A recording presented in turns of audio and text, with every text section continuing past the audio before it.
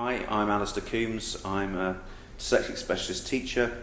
I work in central London and I work as a SENCO and inclusion coordinator, and quite a lot of my time is taken up by statement applications. And we're going to talk today a little bit about why they exist and if you think your child needs an educational statement, what to do about it. Okay? So, what is a statement? You might hear this banded around the place a bit.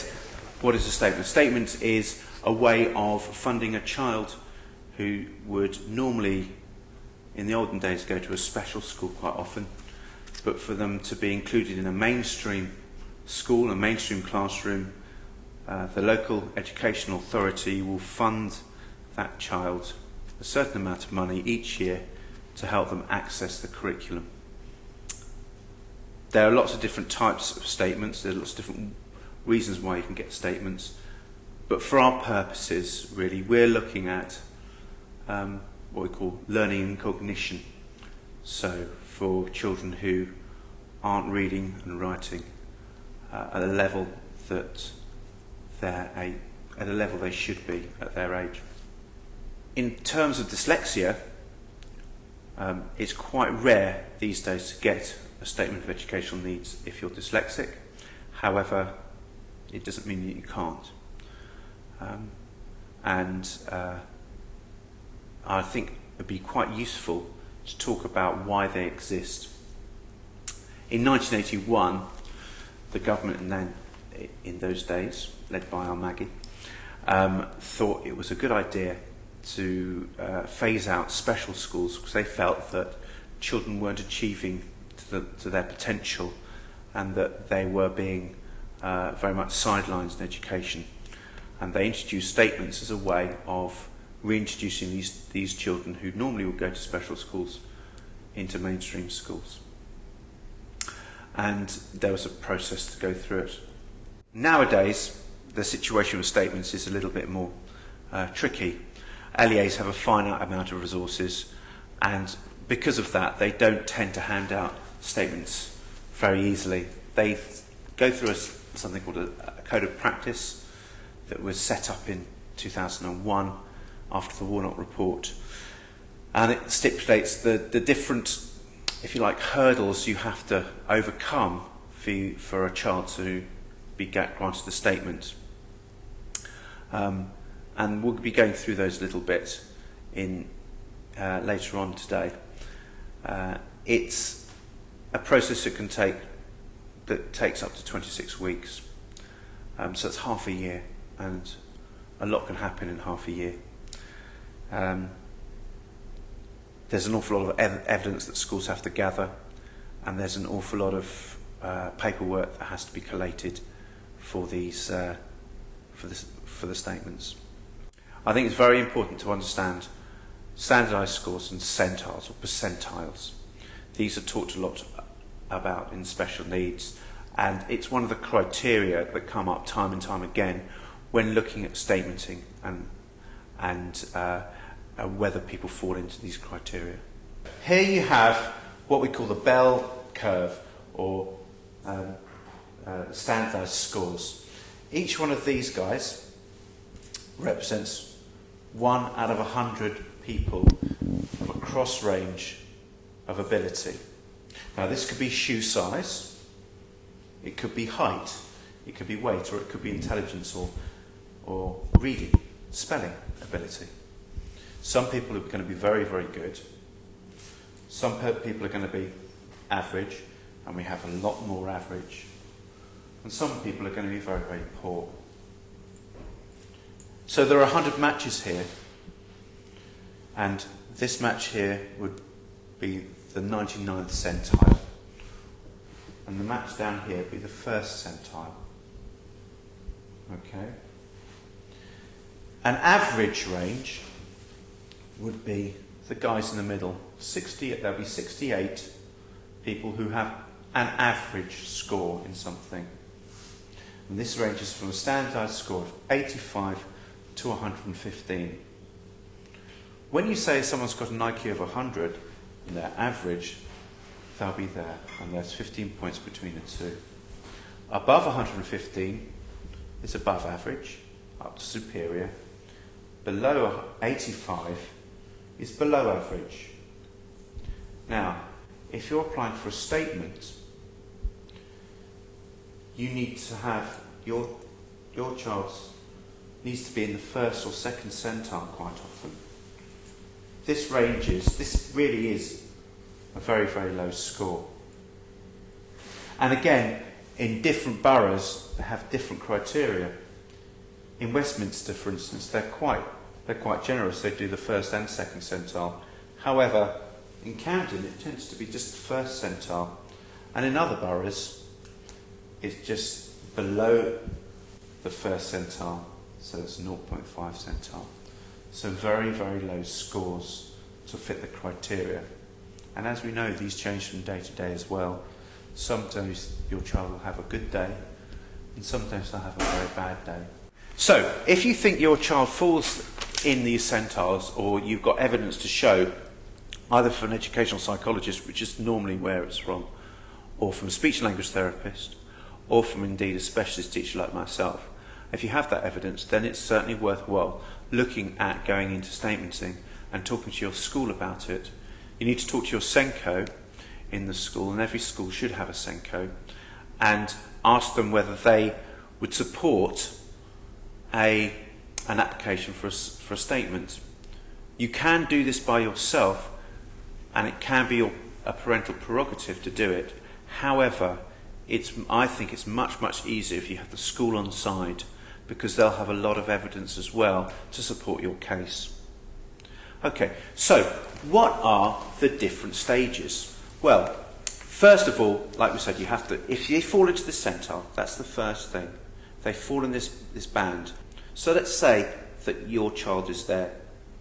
What do you do? Okay. Well, first of all, you have to make sure that they're on the special needs register, and they're at a level called School Action Plus. Now, School Action Plus means they have outside agencies working with them. And if you have had an educational psychologist working with you, then you should be on School Action Plus. That may also mean a speech and language therapist and an OT as well. And the school then, and in conjunction with yourselves, the school then have to put in place a programme of remediation to see if you can move the child from where they're at towards a more average mark. If after 6 months or 2 terms in school of having this help, if your child hasn't made the progress required, this is evidence to show that their need is long-term, severe and complex. In other words, it's not a high incident special need, it's something that schools don't come across very often. The idea behind that is that schools should be able to cope with a high incident special need. But if they're severely dyslexic or severely dyspraxic, I think we can class that as a complex need. And as we know, dyslexia and dyspraxia and things like this are long-term. They're lifelong conditions. So, you've done that, you've gathered the evidence, no one's moved. What now? Well, now you can apply for a statement. Point number 4. The school will fill in an application for a statement. Okay, this is the initial asking form. It's called an SA1, and it's quite a long form. It's normally about 15 to 20 pages long. Well, they'll have all the evidence. This will include reports from bodies such as EPs, or speech and language therapists, detailing whereabouts the difficulties lie with the child. It'll also have things such as IEPs, individual education plans. These are vital to show that the work has been done to try and help the child out of their difficulties. And it'll also have your views and the child's views as well. It does take quite a long time, and quite often teachers are very put upon and find it very difficult to fill in all these forms, but you have to persist and keep going with it. Okay, and within 3 weeks you'll get to the 5th point, or the 5th part of it, where a pre-panel will look at the evidence and see whether it meets their criteria. Now you can get hold of their criteria if you ring the SEN department in your LEA. They may not be quite so forthcoming, but certainly persist asking for that, because it's very important that the criteria do fit with theirs. That then will go to panel, and then after panel, well, they'll decide whether this the child should receive a statement, or how big that statement is. Quite often, if you're notified that they'll go to panel, it is a very clear indication that they may well get a statement. However, they can go to panel and not get a statement, and the LEA can decide that the criteria aren't met. Then there's another period of collecting evidence, where they collect evidence to make the statement of need. This again can take a bit of time, and again another big form to fill in, an SA2 in Westminster, and sometimes it's called something else in other boroughs, sometimes an Appendix B. Once all this evidence is collated, and this will include medical evidence and evidence from social services if there is involvement there, and evidence from speech and language therapists, EPs, and the school. Once that's all collated, they can put together a draft statement which is sent out to you and the school. If you're happy with that and what the LEA are offering, they will then produce a full statement which will give you the amount of money that the school will be funded. Quite often at this stage, with the draft statements, you'll find that they may not be offering very much money at all, and you might want to negotiate with them. But again, this will slow the process down as well. And I have had cases where it's taken a year arguing with the LEA to try and get what the school thought was the right level of need, was the right level of support for the need of the child. However, this isn't always the case. So, once that's ratified and signed, a statement is issued, and then a funding stream is given, and it's funded through the school.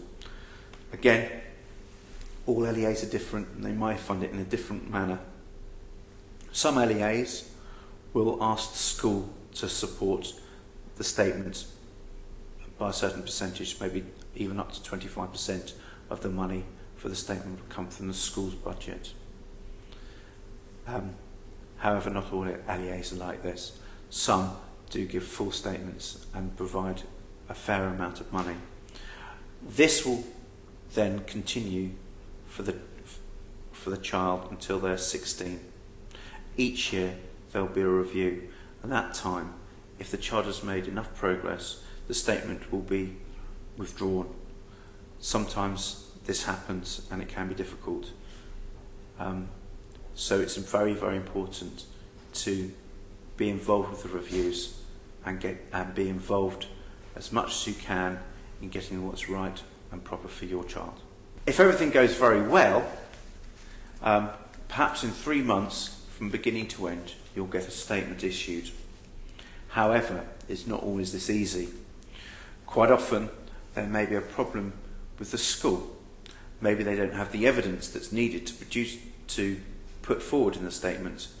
Perhaps you can't have an EP from the LEA to come and see your child and assess them, because quite a lot of the time there aren't enough educational psychologists to go around, and they have an awful lot of other children to see as well. So what do you do there?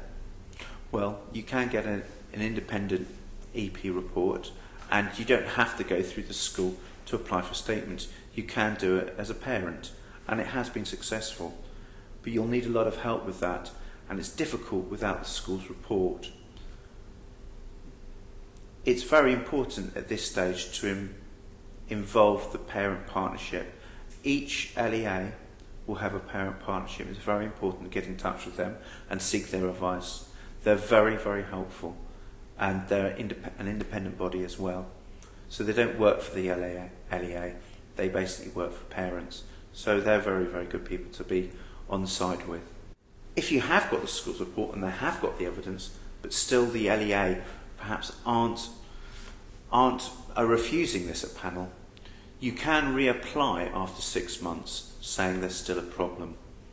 If though you feel that there still is a problem before that 6 months, you can appeal against the decision for the panel. And there's a tribunal that you can go through.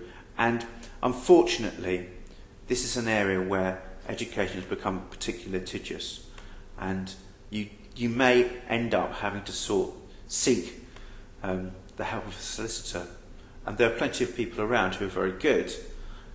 It's really great if that doesn't happen, but often you do have to play quite hard, unfortunately. And if you believe your child is in this area and fits the criteria, and you believe that they really do need this help at school, then that's what you have to do. LEAs have a very, very limited budget, and I know, especially in the present economic climate, those budgets are going to get tighter and tighter, and so you do have to really fight, I'm afraid. But there's nothing stronger than the love of parents and mothers to fight for these kind of things. And if you need any advice, there are lots of websites that are listed below that can certainly point you in the right direction and to keep your morale up. It is what your child deserves, and it is what we pay our taxes for. So it's very important you keep that in mind while going through this process, because it can be a very long, drawn-out process, and very good luck if you're going to do it.